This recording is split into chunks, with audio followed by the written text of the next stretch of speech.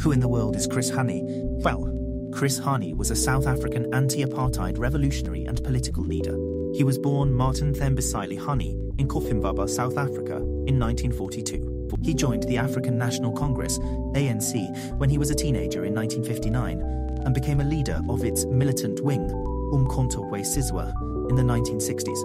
Hani was a committed fighter against apartheid and for freedom and equality for all South Africans. He was arrested and imprisoned in 1963, but escaped from prison in 1979. Upon his release, he became a powerful figure in the ANC and a tireless advocate for the rights of the oppressed. Hani was assassinated in 1993, just weeks before South Africa's first democratic elections. His death shocked the nation and sparked mass demonstrations in South Africa and around the world. Chris Hani's legacy is one of tireless dedication to the cause of justice and freedom. He was a voice for the oppressed and a leader of the struggle against apartheid. He is remembered as a symbol of the struggle against oppression and for the power of peace and unity. He left a lasting impact on South Africa, and his legacy continues to inspire people today.